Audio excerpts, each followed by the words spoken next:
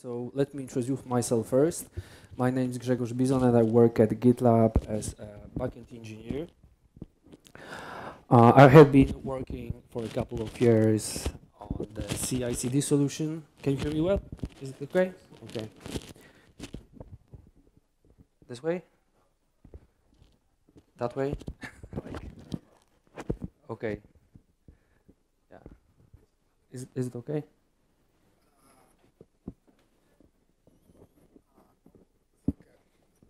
Okay. Yeah. Okay. I think it's going to be better. Yeah, so I I work at GitLab as a backend engineer, and I had spent a couple of years working on GitLab CI before I decided to move to the serverless team to build something new, to build something useful, perhaps something that will allow people to be more productive. And today I'm going to tell you a story about building a serverless platform. We are in the patterns room, so basically I will tell you a lot about our approach to building the serverless platform. It's going to be about GitLab serverless platform, but hopefully you will be able to find some patterns, something that you can reuse in building your own tools. But before we proceed with description of how we are trying to build a serverless platform with Golang, let me tell you a little bit more about what the serverless actually is. So the name itself is quite confusing. So there are servers, like the name indicates that there are no servers. We are not going to run your code in a parallel universe where servers are not necessary to run code. They are there. The point is that you should not really care about servers. And we have a bunch of interesting products out there, like we do have AWS Lambda, we have Google Functions, Google Cloud Functions, Azure Functions, and these are really nice products. You can achieve a lot of awesome things with that. And we mostly refer to them as functions as a service platforms. So it's about functions. But we also know that in the past, or actually it's still there, we had platform as a service. So what's the difference between a platform as a service and a function as a service? And in my opinion, there are two major differences.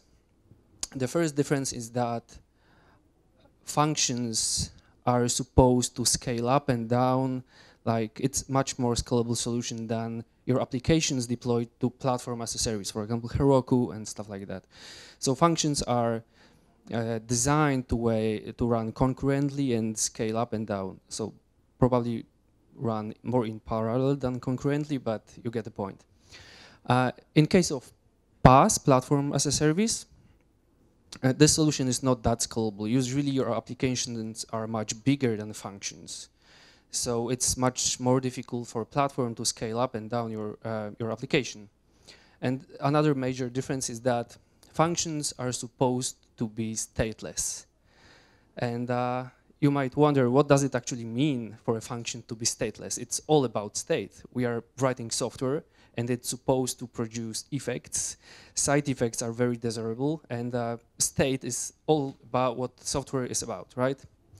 So what does it mean that your function should be stateless? So basically, I think it's the example could be writing a concurrent function in Golang. You are supposed to manage access to the shared state through mutexes, perhaps using channels. And it's very similar to what we need to do in case of functions running on the serverless platforms. It's very difficult to manage your functions when they need to access some kind of a shared state, modify, for example, database, and other functions also need to access the database at the same time. It's all about the access to the shared state. So it's a principle. It will be much easier for you to write your functions if they are going to be stateless. But like that's a principle, but not a hard requirement. But that's something that makes sense. And yeah, we are trying to build something new, and serverless, in my opinion, is all about simplicity. The serverless should be simple. You should not need to access your configuration in a way that, for example, you are responsible for scaling up and scaling down your services. You should not deploy your virtual machines whenever you see that the load is kind of high and you would make use of additional resources. So serverless should be simple, and yes, servers are still there, but the point is that you should not really care about where your code runs, how it scales up, how it scales down. Like, of course, you still need to have insight into logs. You need to have insight into function invocations.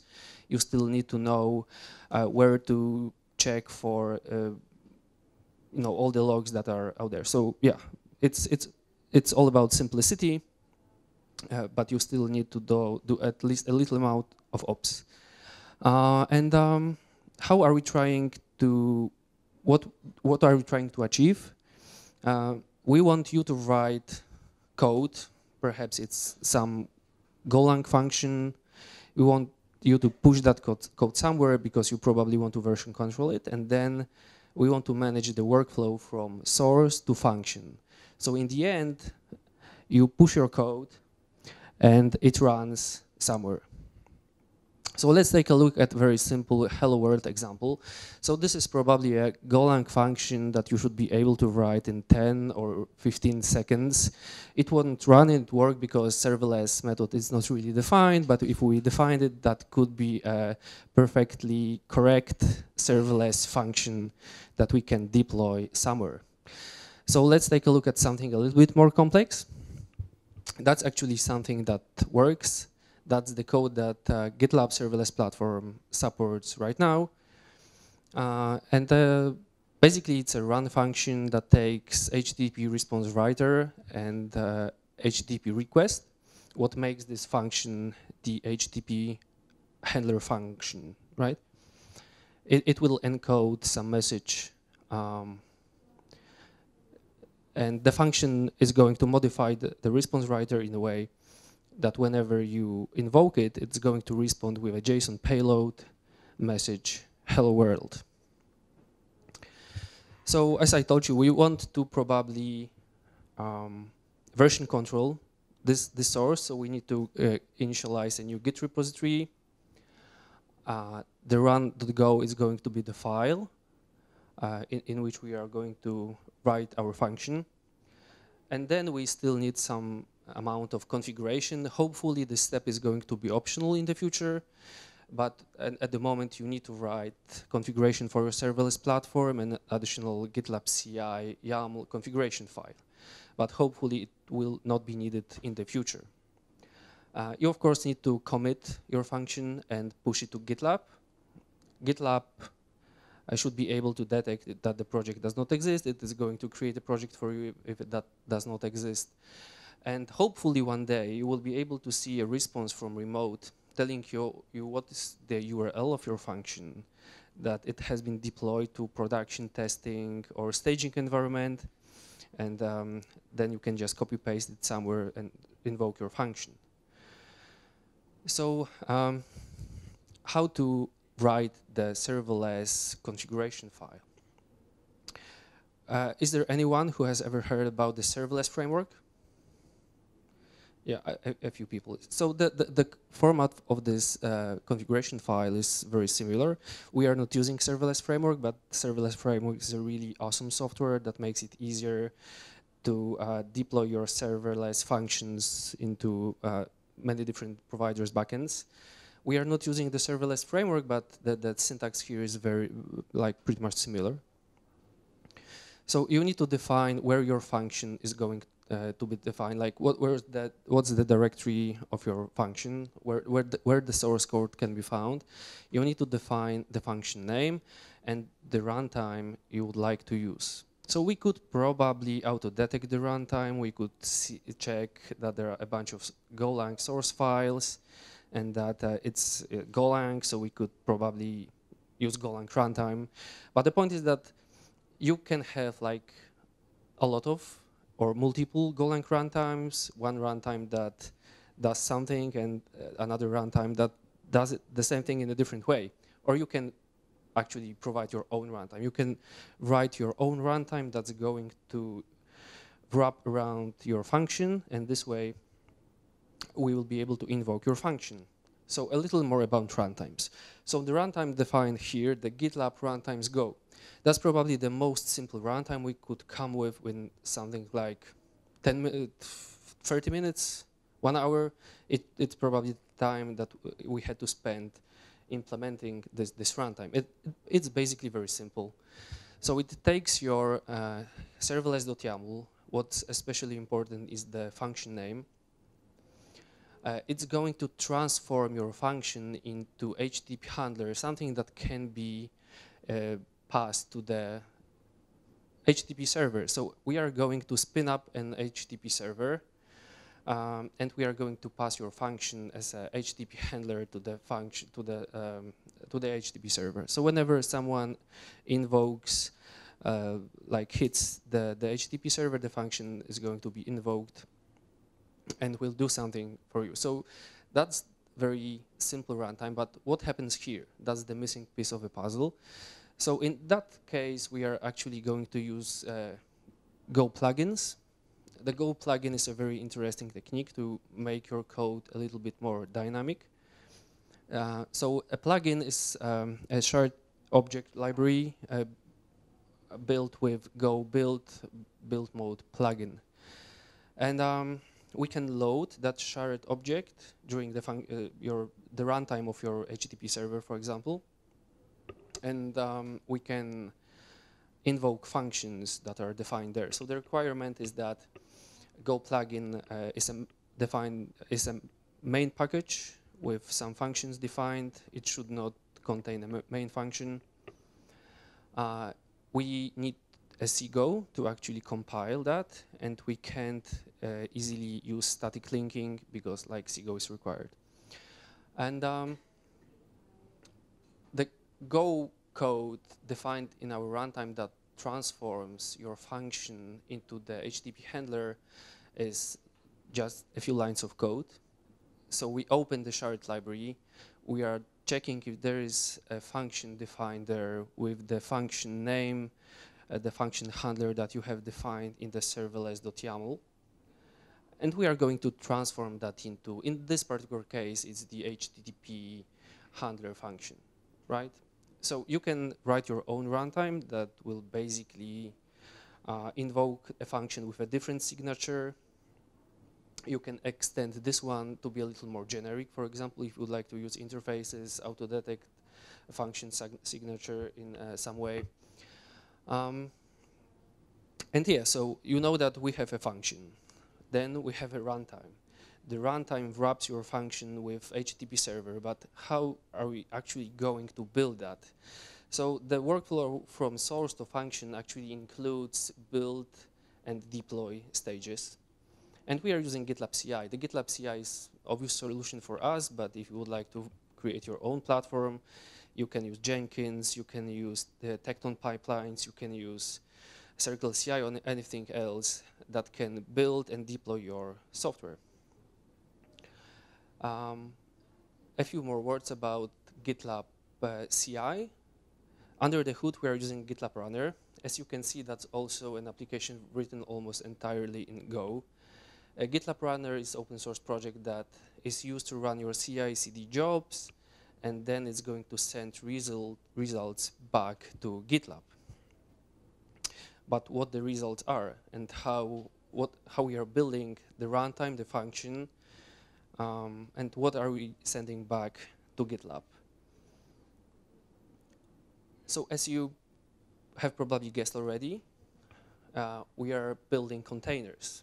Actually, we are building images that are going to be pushed to some kind of a registry, and that's actually what the function is going to become after the build and deploy stage.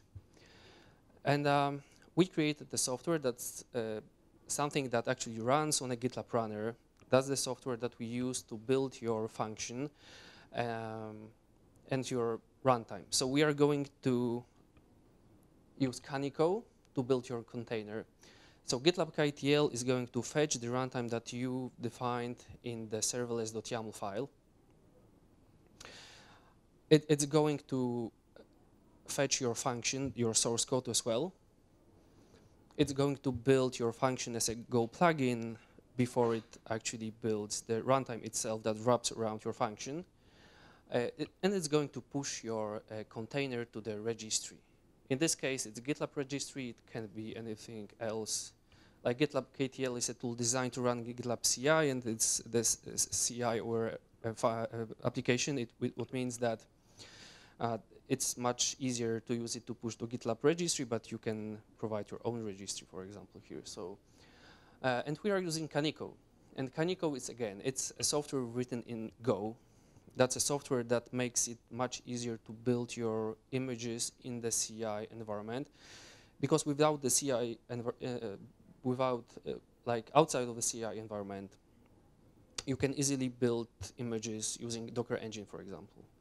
In the CI environment, builds are usually running inside containers, which means that without the Kaneko, you would need to have Docker in Docker in Docker, and it becomes complex. So Kaneko makes it much easier to build your containers and images in the CI environment.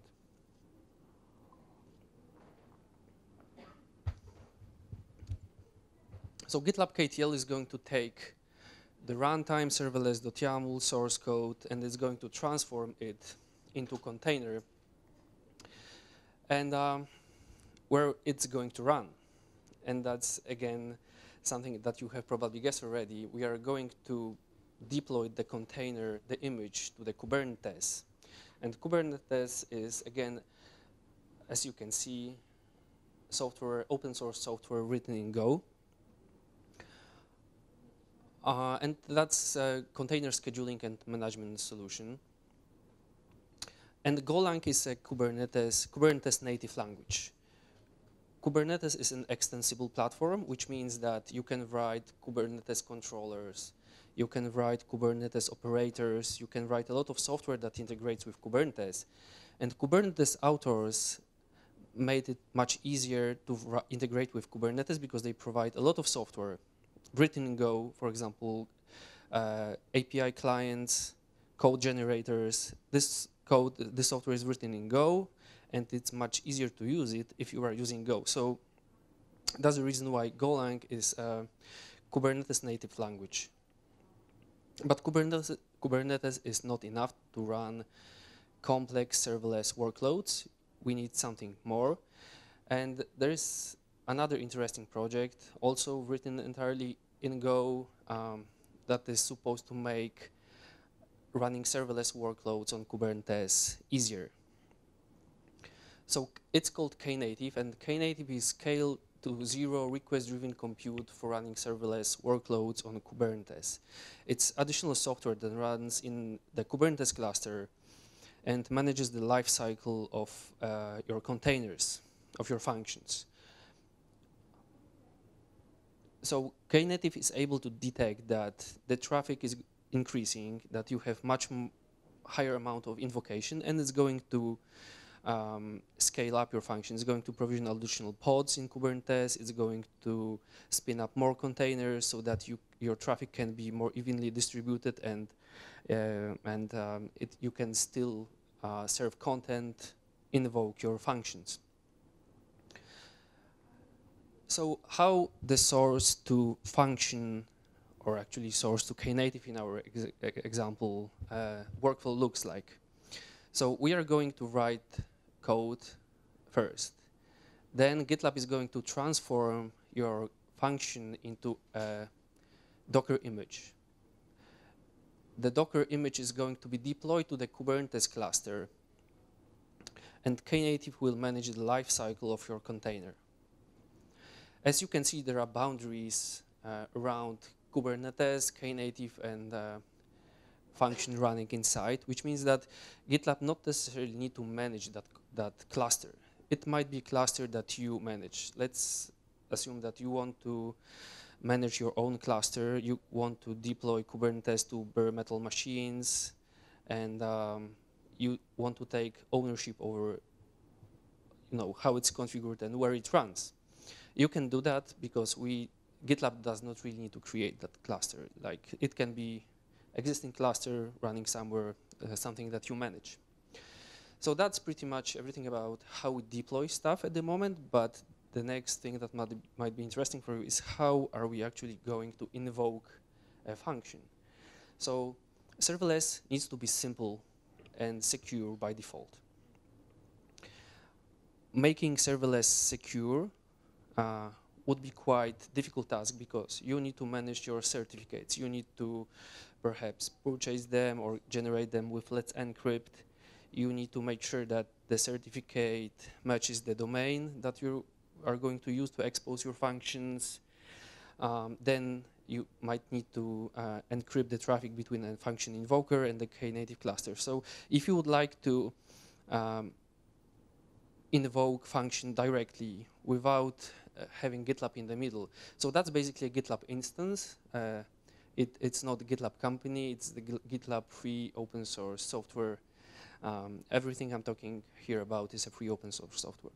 So if you would like to bypass the GitLab and directly invoke your function from the Knative cluster, you would need to take care of the certificates. You would need to use some kubectl magic with Kubernetes and Knative cluster to configure encrypted traffic, for example. But we want to make it easier. We want to make serverless simple and secure by default. So GitLab is going to provision a domain for you. GitLab is going to either use Let's Encrypt to generate certificates, or you can provide your own domain and upload your own certificates. And the traffic between an invoker, like in this case, it can be a browser, and the browser will be able to recognize the certificates. The traffic between the browser or an invoker and GitLab is going to be encrypted with valid certificates. But then between GitLab and the Knative cluster, we are going to use self-signed certificates, and we are going to encrypt the traffic with mutual TLS.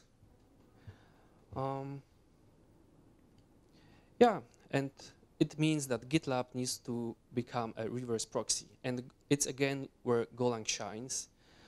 Because Golang is really nice for all those low-level network plumbing tasks, and it has reverse proxy type. You can write a reverse proxy in Golang in a matter of, 50 lines of code probably. You need to provide, I remember other talks mentioning that you can basically create a serverless reverse proxy in Golang in one line, but you can also make it a little more complex and more powerful by using the reverse proxy from the HTTP util. And instead of using new single host reverse proxy, you can make it a little more complex. So you need to define a directory, which is a function that is going to transform the request that comes into the proxy into a request that's going to be sent and forwarded to the destination. If you would like to modify the response that comes from the destination, you can write another function that's going to modify the request. And if you would like to manage certificates, change the way that you encrypt your traffic, you can create your new transport. So this is basically code that we are going to use to build a reverse proxy for the serverless. So the next step is putting it somewhere. So in our case, we decided to put this code into the GitLab pages. And GitLab pages is a very simple daemon written in Go. Again, it's going to fetch the information about your domain and certificates, self-signed certificates from GitLab, and it's going to proxy your serverless traffic. So normally we use pages to serve static content that you have deployed, static content that you have generated using, for example, Hugo, static site generator, or Middleman, or anything else. So pages are designed to serve static content, but in case of serverless domain being detected, we are going to reverse proxy the traffic from your cluster to the browser. And yeah, so Go is really awesome. You can build almost entire serverless platform with Go. In our case, GitLab is actually written in Ruby, but that's a tiny part of the serverless platform we are having. We are using Kubernetes, Knative, GitLab Runner, GitLab KTL, and a lot of Kaneko and a lot of more stuff, and it's all written in Go. And yeah, so what I have told you about so far is something that we either released or something that we plan to release by the end of the year. But the serverless platform we're working on is like experimental. It's still alpha. It's not software that is production ready. We still need to figure it out how to make it simple and secure by default, and we are working on that. And a note about our plans for the next year. So we want to spend a little more time working on cloud events. And cloud events is a very nice initiative to unify how events in the cloud are described. So for example, your S3 bucket can generate an event whenever something gets uploaded. GitLab can generate a lot of events. Events can come from Knative itself, from Kubernetes, but publishers describe them differently. And it's actually a struggle to consume them. So cloud events is a specification that tries to unify how events are described. And hopefully one day you will be able to trigger a function whenever, let's say, something happens in your S3 bucket or in GitLab. So let's take a look at this example. That is not something that works right now, but something that perhaps is going to work next year. So we want to make it possible for you to define your relationship between an event and your function in a version control system. So perhaps you could do that in the serverless.yaml, but another option is to define the relationship between your event and your function in function annotations. Like this way, the definition of the event is going to live in the same place where the function is going to be defined. So in this particular case, we are describing the serverless event that's going to be triggered whenever someone comments on an issue with issue including some content. And then whenever something like that happens, this function is going to run.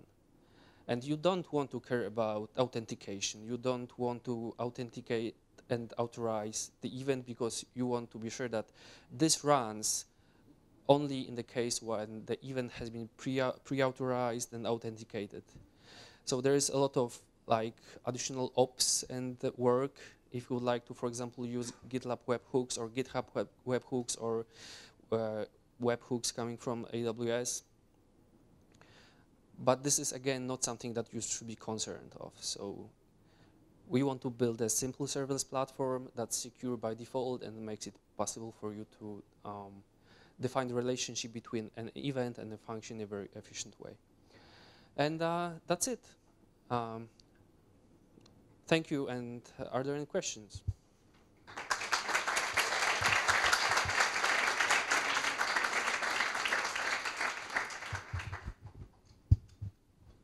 Thank you very much. And anyone wants to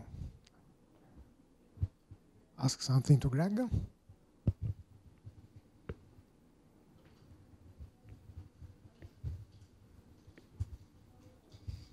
Okay, so I think no one.